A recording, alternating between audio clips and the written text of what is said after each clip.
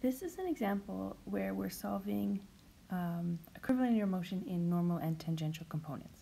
So I've drawn out a problem here, and I'll just go through and explain what's happening. So here we have a rocket, and the rocket is traveling along this curved path, but it remains horizontal through the motion. So for this moment in time, we have a horizontal rocket.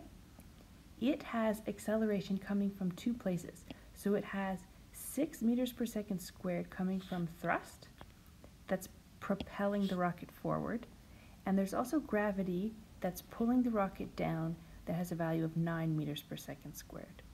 In this moment, the velocity of the rocket, the speed of the rocket, which is moving along the curved path, is equal to 20 times 10 to the 3 kilometers an hour. The problem is asking us, at this moment, find the radius of curvature rho, the increase in speed v at that moment, the change in angle, the rate of change of angle with time, and a vector expression for total acceleration of the rocket. Now, if you look at this problem at first glance, you might think that you can use x, y coordinates, right? Because here we have an acceleration going in what looks like an x direction and a gravity here that's going down in a y direction. But we're not going to use x, y, we're going to use polar coordinates. And the reason for that is because the question is asking us for the radius of curvature. The radius of curvature appears in the normal component of acceleration. So we will break down acceleration into n and t components. So what does this look like? I'm actually going to draw a new picture. This time, instead of drawing the whole rocket, I'll just draw its center of gravity here. And I'll draw the acceleration. So we have acceleration from thrust here of value 6, and we have acceleration from gravity here of value 9. Now, we want to project it onto nt coordinates, so we have to define where those are. Well, our center of gravity, according to this picture, is going along this path here. So I'm going to add that here. This is our n direction for the rocket. The tangential direction is going to be tangent to the path of motion. It's also 90 degrees from the normal component, which means I'll draw the tangential direction here. So we have two values here, 9 and 6, that we need to project onto the coordinate system that we're interested in. And I forgot to draw this angle here is 15 degrees. And I'm actually going to draw the n with a different color, so I'm just going to color over this with the red. So in order to project, we'll start with this value of 6 here. In order to project it into normal and tangential components, I'm going to draw another line here in red. And what we have here is a right angle triangle where our hypotenuse is this value of 6 and our adjacent is the tangential component and our opposite is the normal component. So now if I were to write this out, I would say, I'll start off, I'm going to move this up just a little bit. So we'll start with the tangential acceleration. We can say AT is equal to 6 cos of 15. And that's representing this component of the acceleration from thrust projected on that tangential direction. It's moving in the positive t direction, so we leave it as positive.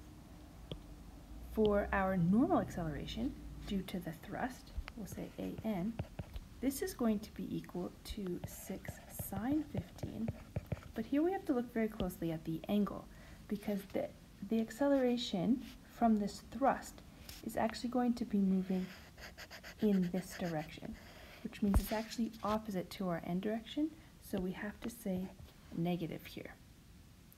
Now, these values here, the 6 cos 15 and the 6 sine 15, are the components from the thrust in the normal and tangential coordinates, but we still have to get this gravity in those coordinates as well. So in order to do this, we need to define, and I'm going to do the same thing as before. So I'm going to, this tangential component here, if I draw it here,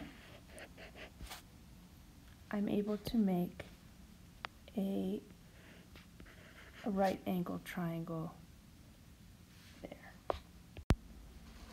The question becomes, is this angle, what is the value of this angle? In this case, we actually know that the angle between our thrust and gravity is 90 degrees, so it's 90 degrees like this. And we know that our angle between our normal and tangential components are also 90 degrees. So, and they're going from there to there.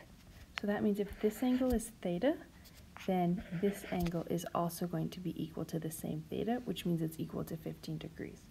So when we project this 9 onto the normal component, we end up, and it's going in the same direction as n, so it's going to be equal to 9 cos of 15.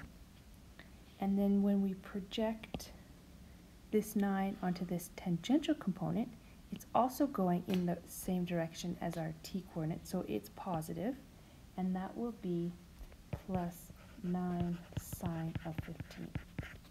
Now before I move on, I just want to pause for a second and ask you, why am I allowed, our tangential coordinate system is here as t, why am I allowed to look at it here? And I want you to think about that for a minute. And the reason is because when we draw out these triangles, these are just representative of what's happening at this point.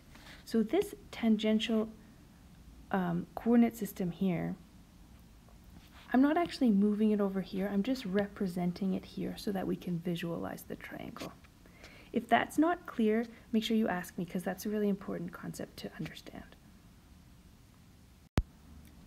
So now we have created an equation for our tangential acceleration and our normal acceleration. If we just calculate this out, we end up with 7.14 meters per second squared here and 8.12 meters per second squared here.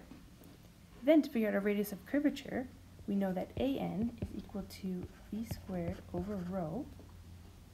Now our speed, I'm going to move this back up. Our speed here was given in kilometers per hour.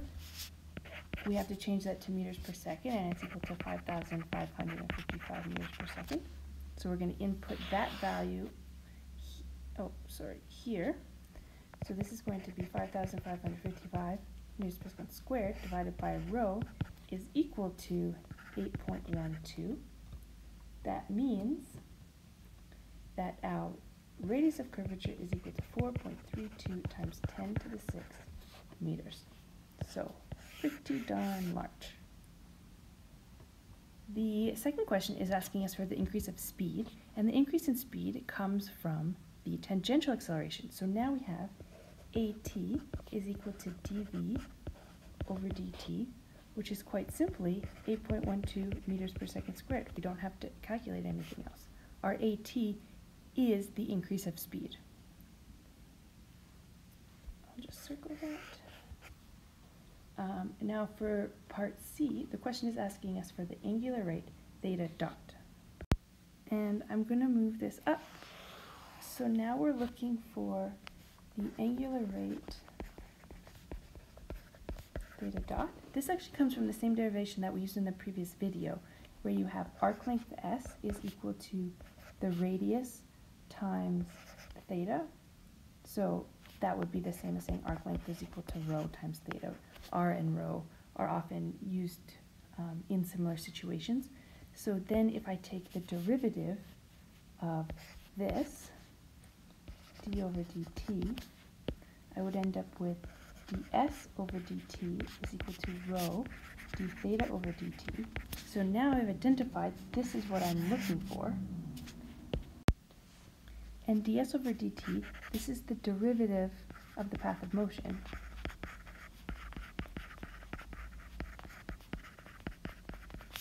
So this is the speed. which we know at this moment is equal to that 5,555. So if I rewrite this, we have speed is equal to rho times theta dot, 5,555 meters per second divided by 4.32 times 10 to the 6 meters equal to 1.28 times 10 to the negative 3 radians per second.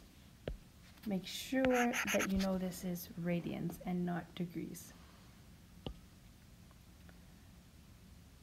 The last part, and I'm going to actually have enough space here, the last part, D, is asking us for total acceleration.